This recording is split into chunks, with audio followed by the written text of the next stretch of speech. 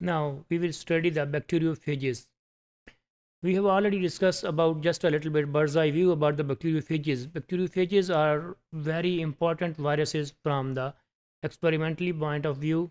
These are those viruses which are causing the disease or which are infecting the bacteria.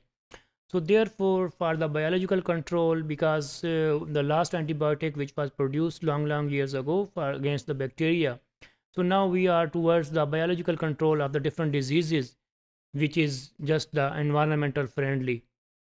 Therefore, for the diseases which are caused by the bacteria, bacteriophages are the best treatments for the because these are the viruses and these are causing the disease in the bacteria. Therefore, they are going to destroy the bacteria. We can use such kind of the bacteriophages against some kind of the bacteria to kill them. So first of all, we will see the introduction.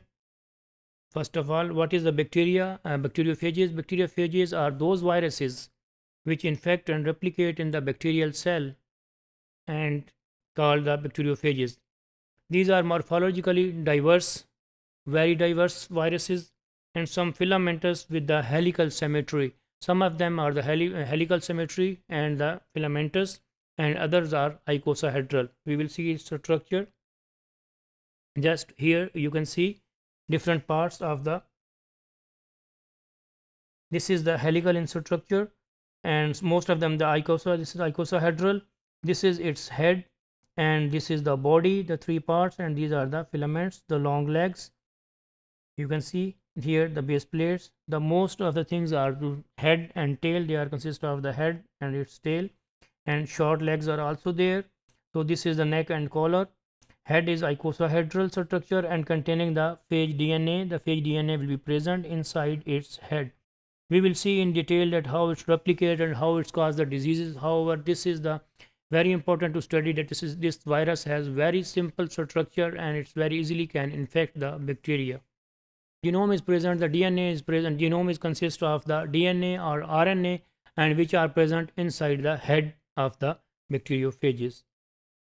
So replication is the just a similar like the other viruses. It is started from the attachment of the viruses with the bacterial cell. There are the special receptors which are present on the host through which the virus will be attached on the cell wall or on the bacterial wall, and then it will be penetrated. It will be enters inside the body and uncoating. At the time of the entry, there is the uncoating.